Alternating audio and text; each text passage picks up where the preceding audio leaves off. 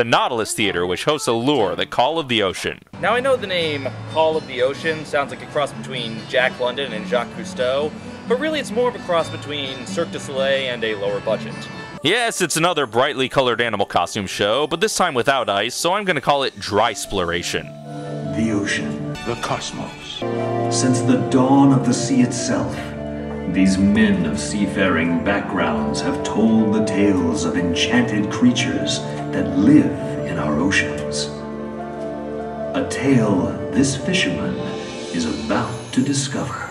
Rob Schneider is Allure Man. So the fisherman gets dragged underwater to the realm of fish people on unicycles. Nice to see these guys got work after the holiday special.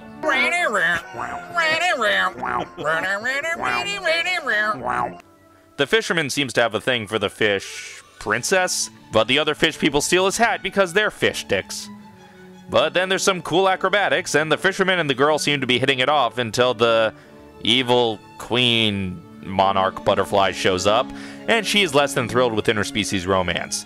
Instead, more dancing and stuff. Sea dragons, sure. Acrobats, giant ceiling scarves, girls emerging from clams, people swinging around. And now the evil's really starting, I guess from the music and the lighting.